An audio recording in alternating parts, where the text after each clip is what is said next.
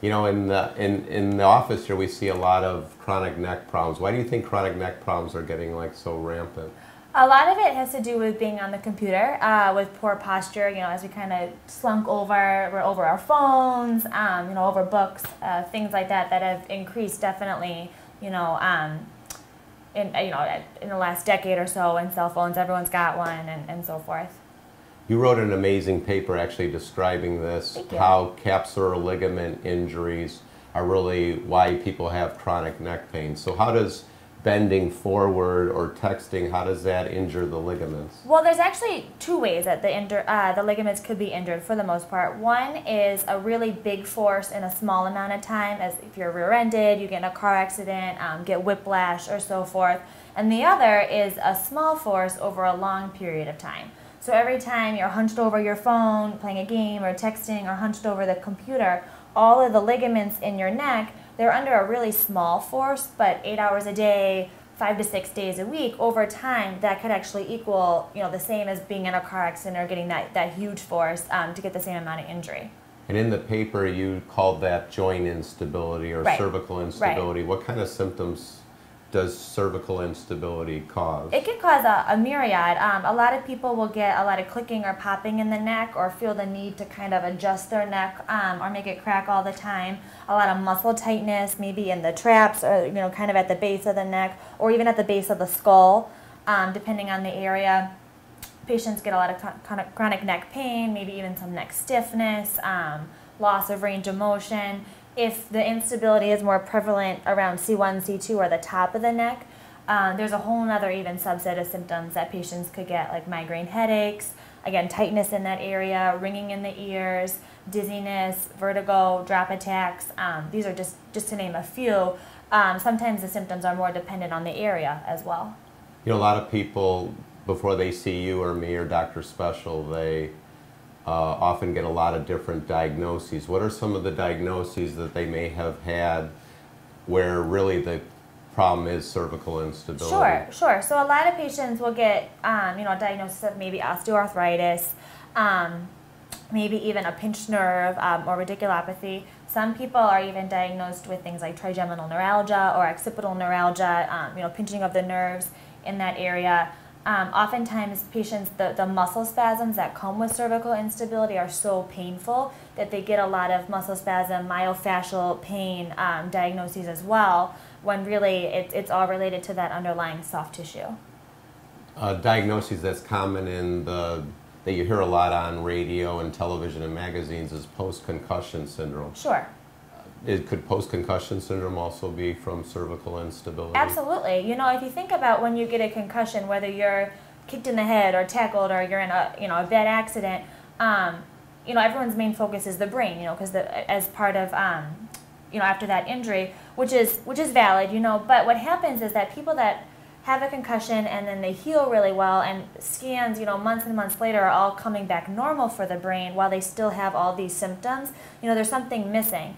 And what it is that when you hit your head or you get an injury severe enough to get a concussion, your neck actually gets that same force. You know, if you hit maybe the steering wheel in your car or whatnot, your neck is still getting all of those forces as well. So even though brain scans are normal, you know, months after a concussion, but patients are still getting dizziness or their brain feels foggy or memory problems, you know, a lot of it could be, you know, undiagnosed problems in the neck.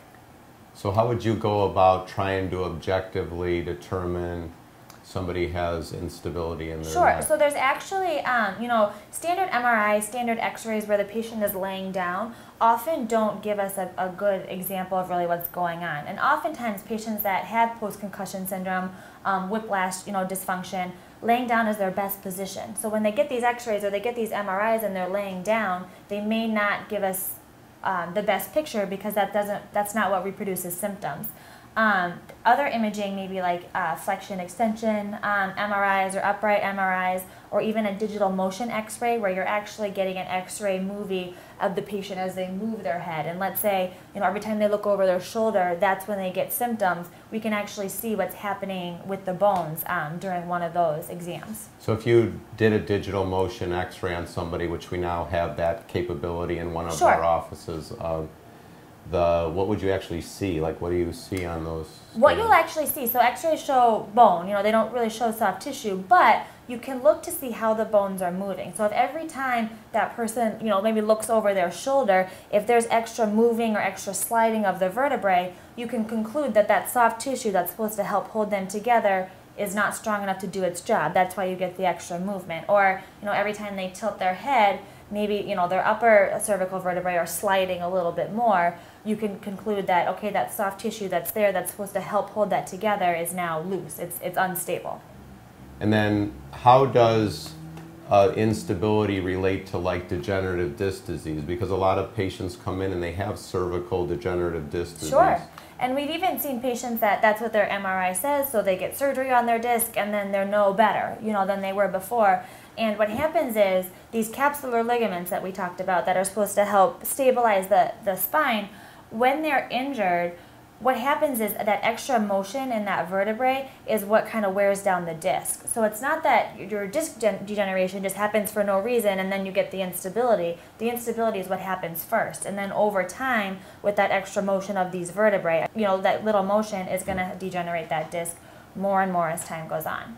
A new operation that more and more people are getting recommended is like disc replacement. So really what you're saying is the disc may be bad, but you actually do have to address the reason that the disc Right, you can replace the disc, but if you don't get that soft tissue taken care of and strengthened, that it's not going to be successful long term.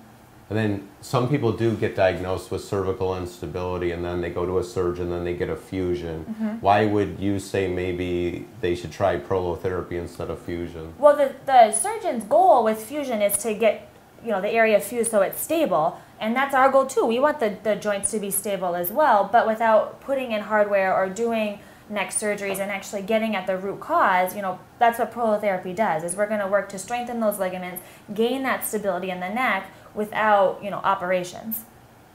Especially too with fusion, if you fuse an area, you might fuse one level or two levels, oftentimes it's more comprehensive than that. There's injury kind of all throughout the neck, and so when you fuse areas, that area doesn't move anymore. It's done. So the motion has to come from somewhere else, and oftentimes the motion comes from above or below the area, and then patients end up with even more instability or degeneration in those areas, and more pain. And instead of going back for more fusions and so forth, we've actually seen them come to our office instead, when fusions have failed.